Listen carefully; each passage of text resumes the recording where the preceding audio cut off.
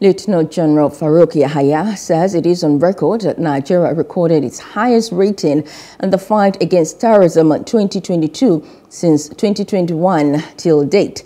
He said the efforts in Operation Hadinkai, in synergy with the sister services and other security agencies, had significantly curtailed terrorism and insurgency that hitherto bedeviled the northeast part of the country, as continuous injection of trained troops and special equipment through Operations Lake Sanity and Desert Sanity to complement efforts by OPHK had been rewarding.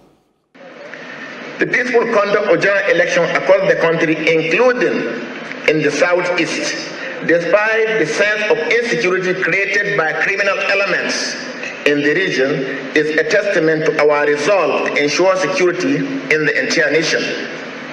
Our additional efforts through Joint Task Force Operation Udoka paid off in the southeast, thus ensuring successful election in the region as well.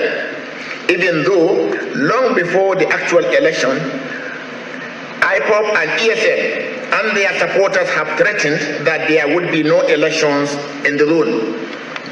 Let me state here that elections or no elections, neither IPOP, ESN, nor any other groups or individuals should threaten the integrity of this nation as enshrined in the Constitution of the Federal Republic of Nigeria. Hello, hope you enjoyed the news. Please do subscribe to our YouTube channel and don't forget to hit the notification button so you get notified about fresh news updates. The federal government extends the deadline